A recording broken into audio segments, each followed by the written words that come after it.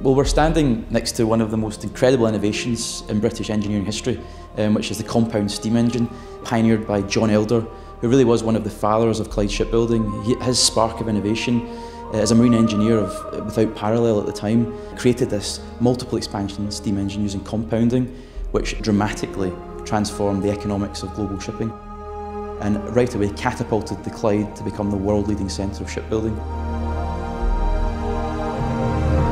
And it was this spark of innovation that endures to this day and why we have a shipbuilding industry here in Glasgow. Well, the compound engine is actually remarkably simple in its concept. It's very elegant in that respect. It's simply utilising the same steam multiple times. It's simply getting more efficiency for the same amount of steam. Two of these engines were fitted to the SS Orient in 1879.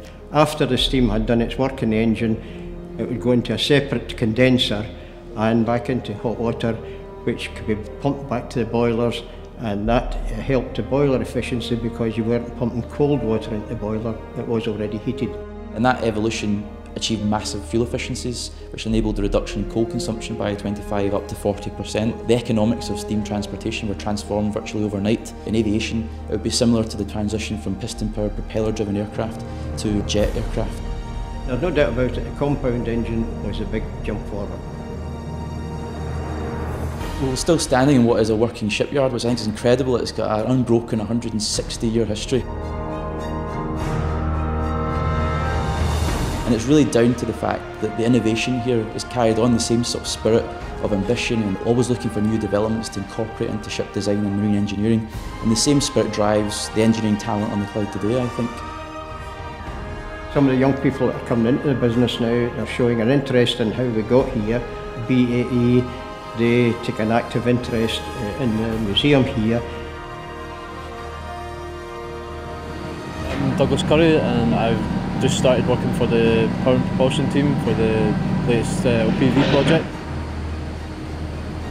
Power and propulsion team is all about everything from the engines all the way down to the propeller and how it all comes together. Having the heritage that Glasgow has, John Elder with his steam engine and being able to work on power and propulsion team building on the current ships is very exciting. I think it's really important that companies like BAE Systems are promoting the future career opportunities in industries like shipbuilding because it's such an important part of our heritage and it's a hugely important industry for adding value to our economy.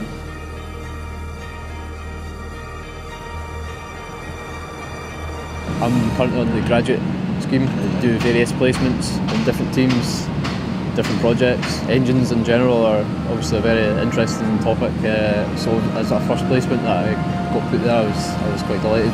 And it's following really in the same footsteps and the same spirit as people like John Elder who pioneered the industry originally. Just at the company striving for excellence. As long as we hold true to that ideal of always striving for world best and great innovations and disruptive technologies that we can use to build a competitive advantage, I think we'll be in a very good place indeed.